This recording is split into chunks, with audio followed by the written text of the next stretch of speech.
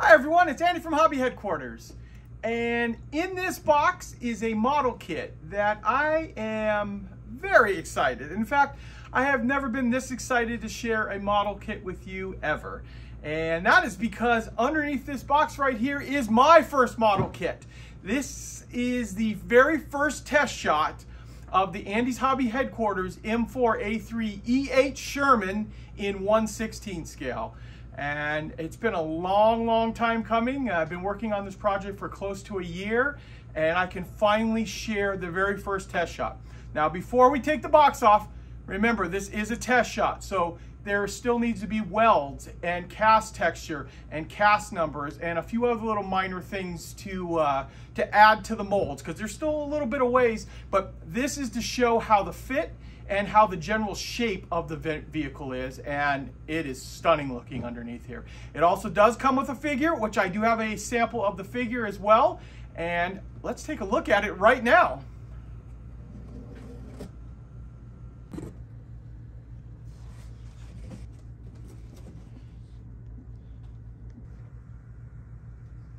So here it is. It is a beaut. And what I'm going to do today is we're not going to have a build video, because actually the owner of Tack-On was so excited about this kit, he built this one up for me and sent it to me already built up. So I plan on building a couple of them myself, but today I'm going to show you all of the sprues, because I have a big pile of sprues. In fact, there are 18 separate sprues in this kit. Some of them will have multiples of those sprues, so it's going to be a lot of plastic inside here.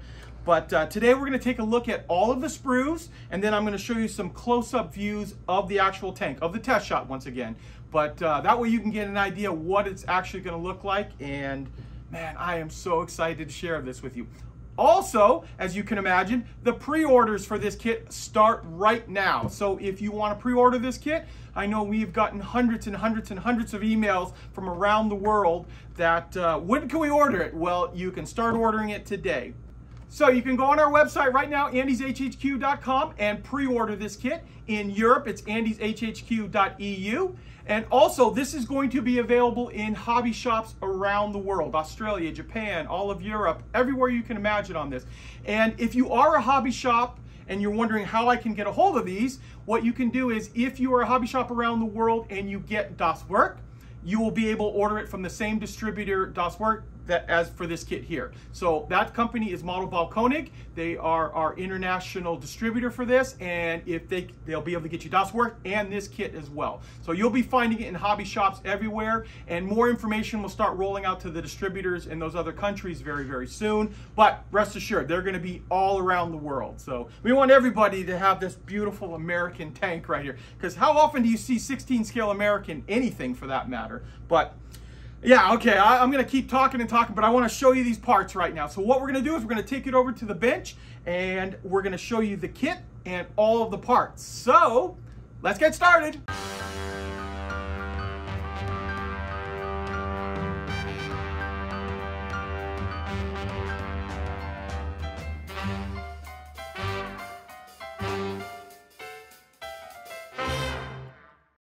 And here it is up close. And I'm just going to point this out one more time. I just want to make sure you guys are 100% sure of this. This is the very first test shot. So the welds inside here are not there yet. They will be in the final production model, but they're not there yet.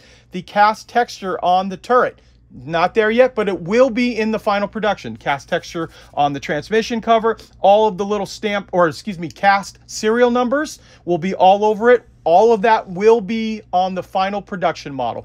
This is, once again, just for taking a look at how the shape and how the overall fit of the pieces are. And it looks like it goes together wonderfully. Now, a couple quick things I'll point out to you.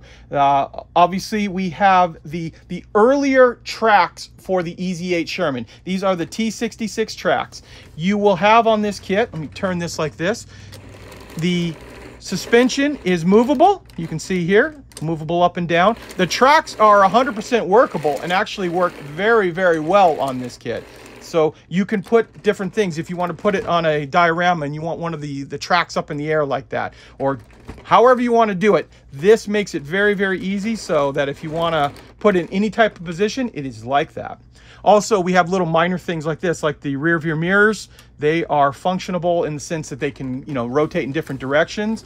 We have over here up on the top, the machine gun lock. This thing actually can move up and down, and it will lock into place just like that. All of the turret hatches will open as well. Pop that one open like that. Well, I guess it can't open while that's locked, but you get the idea. The turret hatch will open up. I'm going to pull the figure out. I'll show you the figure in a second here. But then little minor details that they just captured so well, like the grab handle right here, that for grabbing the hatch real quick to shut it. In an event of an emergency, we're going to flip this around, and even little minor things like this, but just caught my eye because it's just so cool. Check out this little tiny locking mechanism that when you put it in, it locks it right there. So you can actually lock the turret hatch open and then just pop it and it unlocks again. Obviously, all of the periscopes and all that are clear. I put a coat of primer over the entire model just because it looks better on camera. Now, here is the figure. I'm going to show you him just close up. This is just right out of the box and just put together. He has a clear set of goggles that if you want to put on, but I think Jason just nailed this right here. He did such a wonderful job on this figure. And the figure is included. He has a little hand mic in there. Hopefully you can see that, so we can run a wire down to the inside of the turret. But then we'll kind of flip this around here, let you see the engine deck. It'll have a couple of gas cans. Of course, all of the tools are on here already. I just love the way the tracks and suspension work on that too. Very, very nice. And then just let you see kind of like a profile view here, how well they nailed it. And of course, what we can do too is put this guy right here. He's just knocking about over there, sitting on the back of it. His arm fits perfectly on the fender. So we might be able to do a little modification on the arm and his left arm now, and put it down so he's not holding a mic, or maybe lower it a little bit, put a cup of coffee in his hand. He's just standing around waiting for something to happen. But there it is. That's a quick look. Oh, I will take this off too. This is let you see inside here. There is full breech detail in here. There are the seats. No other detail inside the turret. The only detail in there is going to be the driver and loader's seat, as well as all of the stuff inside for the gun itself. And drop right into place just like that. So now that you've had a chance to take a look at the outside of this piece, oh, also the gun lock obviously works as well too, that if you want to lock the gun in travel mode, you can do that as well. And there'll probably be some other features, all these hatches, all that kind of stuff open up, but we'll kind of show you more of that as we show you the parts. And actually what I'm going to do is I'm going to move this to the side, because this is the perfect opportunity to put it with this guy right here. So you guys know that we have this coming out from Takom in 16 scale. We're the exclusive on this vehicle, and it is going to go perfect, if you haven't noticed, with this E8 Sherman. Diorama possibilities galore. So before we take a look at the parts, I just want to let you know I don't actually have instructions yet on this kit. So those will be coming very, very soon. And as soon as I have those, I will share those with you. But let's take a look at the parts now. Here we go. Here is the first part we're going to look at. It is the lower hull. And see some of the bolt detail, things like that on here. And just the overall size compared to my hand. Next up after that, we have our upper hull. And remembering, I'm going to point it out one more time, welds, texture are all not on here yet. Will be on the final production model. That looks pretty straightforward. And we're just going to start going through the different parts here and just let you take a look. Now, at the end of me talking, I will have stills of all of the sprues, so you can take a closer look. So if you want to pause it or zoom in on your computer, whatever you want to do, you'll be able to see them. There is a decent amount of slide molding done on everyone, and I'll point out all of those on here as well. So we have just a bunch of accessories right here. We do have slide molding on this sprue here, as well as slide molding on the side right here. Some of these sprues are really large too, as you can imagine. So here we have our transmission cover up here, our final drives, the rear end, the top of the engine deck minus the hatches, just like that. Here is our gun assembly, and this is the internal parts of the gun. Once again, we've got some slide molding up there. Try to make it focus on it. Yeah, there we go.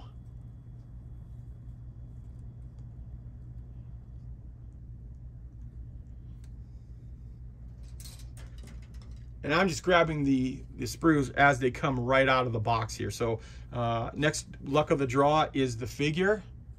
Let you see him close up. There's his face, very nicely done. Nice pattern on the shoes. And you saw him built up over there. There's his crash helmet. And he comes with a pair of regular plastic goggles too. The clear goggles will be on the clear parts sprue. But there is the figure. Next up, we have a suspension tree. And you'll see right off here, we've got our idler wheels in the back here. These are the little bit bigger wheels, it looked like. And we've got some slide molding done right in through here. You can see all those are all slide molded out. We have our volute springs for the suspension. Nicely done. And the rest of the suspension parts. So there are going to be two sets of this tree right here that will be included in the kit. One other thing I should point out too, since we're looking at all these, you'll immediately notice, because this is a test shot, there are no numbers or any letters on the sprues yet. Those are all coming too. It'll all be available. That's why putting together the very first test shot is always so much fun, because it's trying to figure out all the parts. So you're kind of looking at, hey, what that looks like that fits here, but that will get added in there somewhere and make it a lot easier for you guys to try to assemble. And here is our 50 cal sprue. It has a couple of gas cans, some slide molding done on that 50 cal barrel, and the sleeve. And turns out they didn't reuse the sprue from the 4x4 utility vehicle. They went and made a brand new one. So I guess the mount must be a little bit different.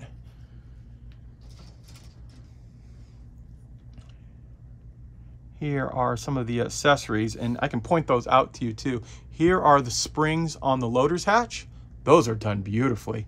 That looks like a real spring. It is so deep cut on the way they did that. And here's that little grab handle for the commander's cupola. We've got some slide molding on the searchlight. And here's the rest of the searchlight here. And then these are all the little stays in the for locking down the 50 cal. Yeah. Hey, this one actually has one of its little tabs right there. So this one is a little bit further along than some of the other.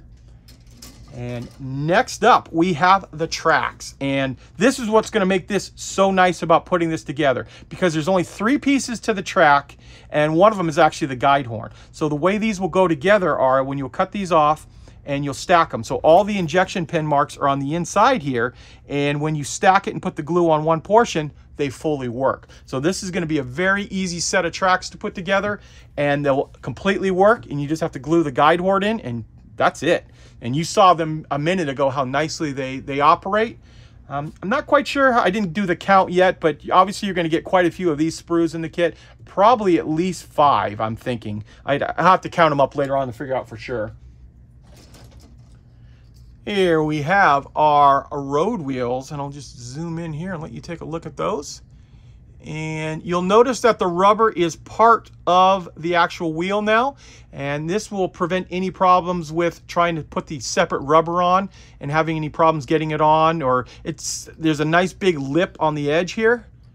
So painting these will be a breeze. In fact, a circle template will probably help out tremendously, and you'll be able to quickly put them together, and then you won't have any problems putting the rubber on afterward. Once again, multiples on this. These are your little poly caps, but actually made out of plastic. Should be at least 2 of these in the kit. So the next big giant sprue tree here is this one right here. This has some of the mantlet as well as some of the gun parts here. We've got the commander's cupola down here. We've got 2 different types of mantlet cover, and that is because you can put the rain gear on, which you saw. I have the rain gear on the actual model that's built up, but if you don't want to put that on, there's a separate mantlet just for that. Some beautiful slide molding for the muzzle brake. Look at that. That is nice. And then the barrel. The barrel is a 2-piece barrel. But wait, don't worry. It is going to come with a turned aluminum barrel too. They always just put this inside here. It's just kind of like force of habit, but it is going to have an aluminum barrel inside already. And it's beefy too. This is a good sized barrel right here, and it's all ready to go. You'll just be able to get that muzzle brake off and glue that right in there, and you are ready.